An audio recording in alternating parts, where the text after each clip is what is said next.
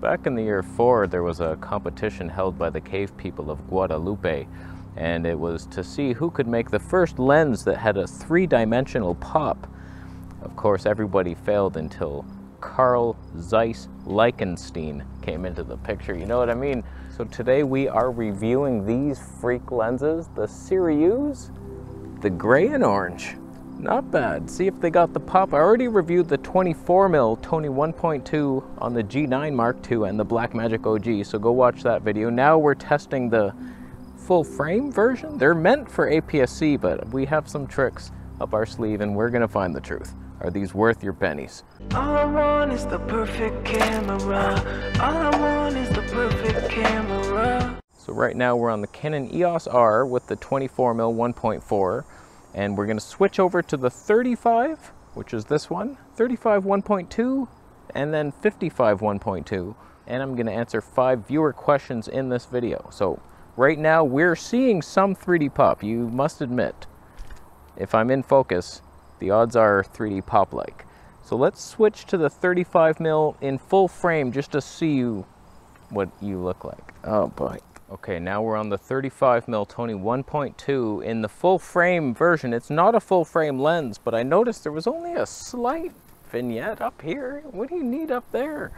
And if you punch into the digital stabe 10% crop, it gets rid of most of it, and then active stabe, enhanced, gets rid of even more. Was that your question? Okay, first question here. You know, the most annoying thing about my job is when you focus on something and then you stand next to it and you're somehow not aligned with it. I do it over and over again, so that first clip, just a bunch of crap. We got a bunch of nice stuff coming. I nailed focus on every other shot. Low light test, 1.2, Canon EOS R, 12,800 ISO. Just bare minimum bathroom lights, you know what I mean? You know it. It's pretty good. It's a good lens. Is 10-bit a lie? Every YouTuber, including you, says 10-bit is better, but I filmed 2 identical clips in 8 and 10 bits and applied heavy color shifts in both. They look identical. Is it worth 10-bit really? We're scrubs. We know very little of what we have and why we need it. 10-bit, in my opinion, usually if you're gonna do a basic side-by-side, apply your log LUT to Rec 709, you're not gonna see much of a difference. It's only super intuitive, intellectual, color shifted people who are I see it. I see the blue shifts. You can see the magenta to the blue. Transition radiance is not quite as smooth. Okay, you might see it. It's really just for heavy color grading where you're shifting the shadows to red, and you notice it really in the Sony S-Log2 of the old, or the S-Log3 in 8-bit of their old cameras. Trying to grade that, it's 10-bit applies more leniency. So if you mess up your white balance a little bit, there's more leeway to correct it. Let's switch into stabilization to see if it gets rid of the crappy corners. Is my head cut off? It better not be. I feel like I got to do one of these karate stances. Just be ready for anything. So now we're in the easiest stabe mode, 10% crop. It's basically a full frame lens. Some people add vignettes in post for a pleasant look. So 10-bit, I don't know, it's pretty good. I feel like I need it, especially if you're gonna do a demon LUT. You need, I like to play around and turn the sky red and make the trees purple, and I do weird stuff, and I notice it when I put a LUT on, things are blocky and weird in 8-bit, whereas 10-bit, it's magic. Okay, this is why I got the lenses. They said they were APS-C, and I was like, you know what? Canon EOS R with its ridiculous 4K crop, you might have something there. 35mm 1.2, that's nothing to sneeze at. I wouldn't sneeze. Get a napkin. You're talking a lot here. That's a lot of talking. I'm currently thinking of the A6400 or A6700. Really stretch the budget. Will it be a lockdown talking headshot, but also B-roll with high speed. Tripod shots, moving. She's Tunne. Where will the Tunne take her? Okay, you've asked so much. No plans for 4K. Stupid choices forever. Big thanks. Let's move to answer this moron. Okay, now we're full body 4K, still on the 35mm 1.2. We'll switch to the 55 in a second. But for this guy who thinks he can upgrade a Sony camera, just know that Sony back then had the worst 1080p possible. So like you thinking you're upgrading, you don't even want 4K. So it's like, I don't know that you're gonna get much of an upgrade in the Sony ecosystem. A6700 could be nice for you as a dream. Like it does have 4K 120, HD 240, I'm not gonna lie, that'd be fun, but so does the Fuji XS20. Have you thought of completely switching systems? By the sound of it, you don't have much of anything in the line of lenses lineup. You know what I mean? So come on, are we seeing 3D pop here? These lenses. I'm telling you, just as a side rant, fantastic. A lot of companies come out with these super fast primes, but they're not actually usable. Whereas this is like sharp, wide open at 1.2. I will try to get in a night shot to see what happens. But so far, I'm a likey. But if it was me, you're spending like $1,000+ go for the better one. At least get the Sony a6700. Don't go a6400. That's such a lie. The HD is so bad. It's just like sharp. That's about it. But you get IBIS. I think it has active stab in the a6700. Or just switch entirely to Fuji XS20. I think I still probably lean a6700. But Fuji does have the better lenses with 3D pop. There's some. G9 II, a little pricier. You're up in your game now. But that's another one to consider that would match or destroy both. I moved. I'm in a meadow now. The rule of thirds slantings. So we're still on the 35mm. I'm going to switch to the 55 very soon to see the compression difference. And then we move on. Another question here. Do you own more than one camera? Why? Can't you absolutely do everything you want with one camera? A woman put a GoPro on a rocket. Okay, whatever, buddy. So, yeah, absolutely. Like, for the longest time, like I moved to Thailand with the Panasonic G85 and my little Sony X3000. So like it's nice to have both those options, something high quality for indoors or outdoors, and then something very light that you can travel with. You don't have to think of nothing. All those visa runs I did where I had to leave the country and come back flying somewhere to Laos or to Kuala Lumpur, I only brought my X3000. That's all I needed. And it was totally like easy, and that's what made it fun. Whereas now I live in an apartment, I have a bunch of stuff, I'm stationary and I'm here most of the time. Do I need more gear for that? Like, of course not. One camera is all you ever need, and sometimes I wish I try to like get down to that, but it's also fun to have different options. Like I love having a Canon color science camera just to have it and see okay.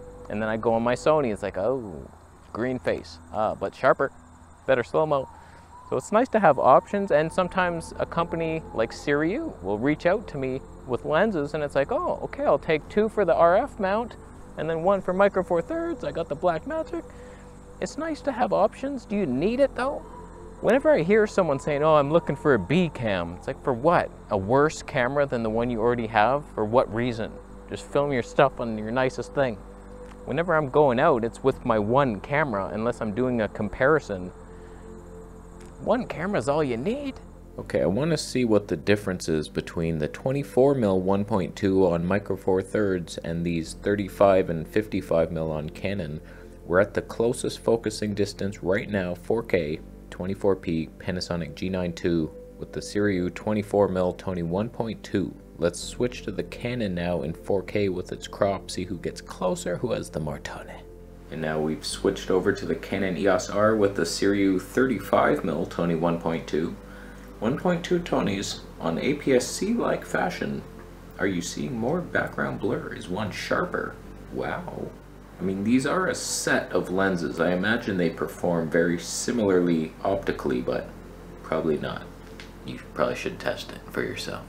Alright, now we're on the Sirui 55mm Tony 1.2 on the Canon EOS R. Looks nice and shiny. Harder to see the peaking. Blurrier background. Oh my god, right now. Micro four thirds, you lose. Okay, we're on the 55 now. I didn't move the camera because I wanted to see roughly how much different that is, and then I am gonna move it back to try to get the same shot as the last guy. But like, you don't need a B cam, and there's something that comes with simplicity where you only have one thing to worry about. One Sony a7S III, You know your batteries are all the same, you got one charger, your life is simplified, versus variety and just tasting various different dishes of Canon Fuji salads. My channel was based on simplicity for the longest time. my G85 and the Sony X3000, and it wasn't until I left Thailand I started getting a bunch of offers like, here man, you want this Leica lens? Boom. And then Marcus Picks was like, you want to pick any camera you want. He sent me the Panasonic GH5S and the Leica 12 1.4, so like I had that now and 2 cameras, and then I ended up giving away the G85, and then Flat Earth Santa sent us like the G9 and then XT4 and Sony A7 III, and like I became a camera king in a castle, and I had too much, and I gave some away, I sold some, and I tried to simplify, but I don't know, man, I don't know the answers. You have to ask yourself. I think you can get by with one. If my house was on fire right now, I would grab my Sony A7S III and whatever Zeiss lenses I could find, and maybe that 200 to 600, and I'd run for my life, and then call to make sure my girlfriend got out. Are you fine, hun? Do you need me to come back up? Grab the Canon EOS R while you're at it, that 24. You know what I mean? So like, really all I need is a Sony A7S III and I'm done. And then it would be nice to have a little action cam. GoPro 12, I think, would be the answer. DJI has some issues. GoPro 11's good, but now we got log. You know what I mean? 2 cameras and we're done. Okay, now we're way back there. I can't even see the screen. 55mm 1.2, my goodness. There's probably a lot of headroom and side room. Whatever, man. The compression is real and it is fun to do. Okay, next guy. I have a A6000, some APS-C lenses from Sigma. Oh, that is gross. Do you think I should upgrade to the A67 or go full frame with the A7R III? I do mainly photos, but want to do more video stuff. I'm going to pretend I didn't hear that. Do you think the 200 to 600 or Sigma 100 to 400 is the better choice? Do you not watch any of the content that I put out? Sigma glass on the telephoto end does not sync stable with Sony bodies, so it's going to be shaky as hell for video, which you're likely doing mostly from now on. So like, it's never the option. I understand if you want to get like, oh, a Sigma 35 1.4, it's super sharp, 0 3D pop, but whatever, okay. I'd go with a Sirui myself. No autofocus, but do you need it? I don't think you do. You might. I think I wrote notes for you. I pitied you. A6700, even though it's APS-C, would do better video. And doesn't it have... No, it doesn't. The A7C II has higher megapixels, 33. That's not bad for photographies. You could do it. And then your full frame, it's not cheap, but it's not bad. Okay, we're in full frame mode again on the 55 now to see if there's any vignettes. There is a river down there. Are you seeing it in the corners? You might see some. We have one last question. We're rounding it on up here. For wildlife video, Sony A6700, is my head cut off? That will suck. For wildlife video, Sony A67 with 70 to 350 or Fuji X-T4 with 70 to 300. I'm going lightweight because of how much hiking is required. You know, when I was using the Fuji XS20, and I was debating like, you know what, I think the X-T4 would be better just because there were so many more custom buttons. Things were easier to switch, but I don't know, the XS20 is actually quite a bit better. It has the better autofocus, animal eye detect in any frame rate. They're both doing the same 4K 60 with the same crop, HD 240 with the same crop. It's pretty painful, but like both could be like, why aren't you getting the XS20? It's like mostly better. Come on. I've never tried that 70 to 350 Sony lens. That might be a thing. Let's crop in more. All right, we got the first level of stabilization on. I panned up, but I feel like I went way too high. Oh, I suck at this. But yeah, those would be your 2 basic tiny setups. I mean, you could say Panasonic G9 II with the 100 to 300 even. Wow. But if you're set on Sony or Fuji, I think Sony will have much better specs, 4K 120p, but a huge crop. Oh, there's 2 dragon fricks and a cricket. So like, you couldn't go wrong with either one of those. I would probably, I hate to say it, but I would probably choose Sony. I think they have animal eye detect in video, 4K 120p, even though it's a huge crop. That lens though, that's the deal breaker. I've heard good things, it's sharp, but it's much lighter than the 200 to 600, that must be nice. 4K anyone? I think what you have to ask yourself is, can you expand with a certain... It was a twig. Oh man, I thought I was being bitten by a cobra. Like, if you get this Sony a6700 with the 70 to 350, do you think you'll also be doing talking head stuff or filming street videography one day and you want to expand? I feel like Sony has the better ecosystem. It's just so much more reliable. I don't remember what I focused on. I think it was that area. So I don't know. For me, I love Sony, but like Fuji has that special touch. It's magical. Canon looks better than Fuji. So like for me, it's Sony and Canon, and also Blackmagic as a third-party freak. And then the little action cams. Wasn't your question. So let me know what you think of these lenses. I think they're hot damn good for $350 American plus my discount code. To get a 1.2 that's actually sharp wide open, I mean, it is manual focus only, but it is nice and smooth. I never have problems with Canon peaking unless I forget which branch I focused on. They're hot damn good. I will likely keep most of them, I think. That's my new Blackmagic cam lens and possibly one of these. Which one do I need? Do I need both? 35 and 55? I doubt it. But one of them, for sure. Why wouldn't you?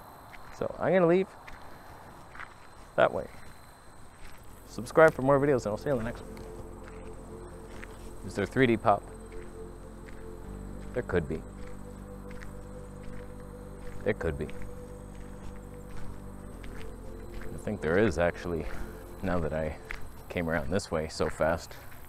How could you come that fast without 3D pop?